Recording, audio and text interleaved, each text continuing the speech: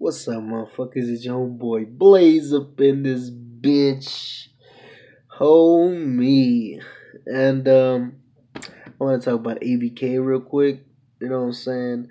Um, I did back in I want to say like 4 or 5 months ago when that drive by concert was going on with him and Blaze. I remember saying ABK is gonna end up leaving. But not the same way that everybody else does. Because we all know that Jay, which is the main face of Psychopathic, and Monoxide, which is the main face of M&E, aren't seeing eye to eye, you know, and they cut ties with each other a long time ago, and they said it publicly. So I said that ABK is gonna be moving to M&E slowly but surely. You know what I'm saying? He's not gonna move. He's not gonna move in the way that a lot of people see people move because of beef. But he's just gonna be associating with them, little here, a little there, a little here, until maybe Jay decides to kick him out. You know, which is what I've been seeing because ABK hasn't been. He didn't go to the march. He did not do that fucking video shoot for the fucking for the Juggalo Love fucking the one that they did in Ohio, I believe it was. Um and he's been missing a lot of Psychopathic events. And then what got everybody riled up is that ABK is starting to do M&E events. So this goes back to what I said. I mean, I think he wants to leave, but he doesn't want all the hate to be attached with it. You know what I'm saying? Because I understand that there's a lot of hate towards Boondocks, and there's a lot of hate towards Blaze. Well, maybe not Blaze since he was basically in Twisted's crew, right? But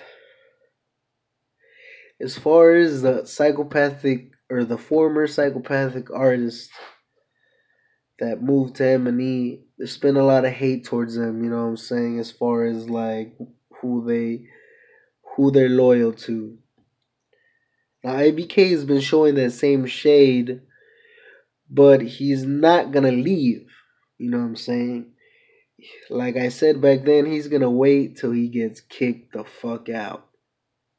Because I do not believe that Jay's gonna stand for all this flip flop shit. You know what I'm saying?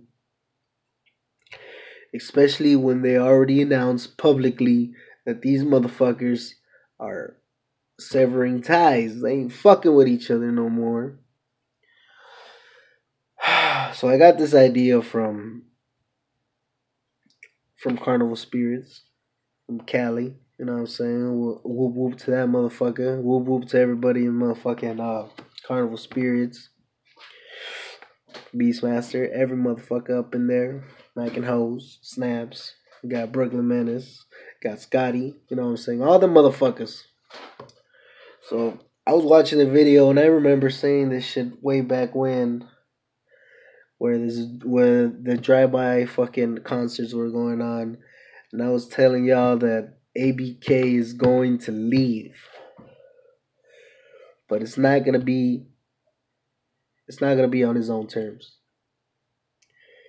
He doesn't want to be that dude that flips sides on y'all, so he's gonna wait till people start getting tired of seeing this motherfucker at M&E events and not coming to Psychopathic events, which is probably what happened, man. I believe. Well, this is just my speculation.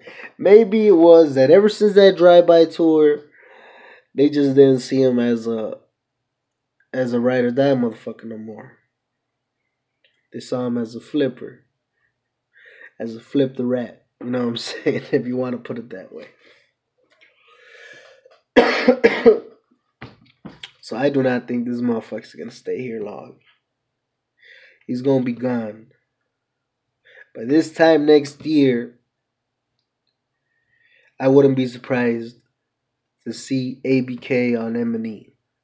Not because he left, because they dropped him. And why did they drop him? For his affiliations. So it's your homeboy Blaze, dropping my 2 cents in this bitch. I'm that motherfucker. Peace.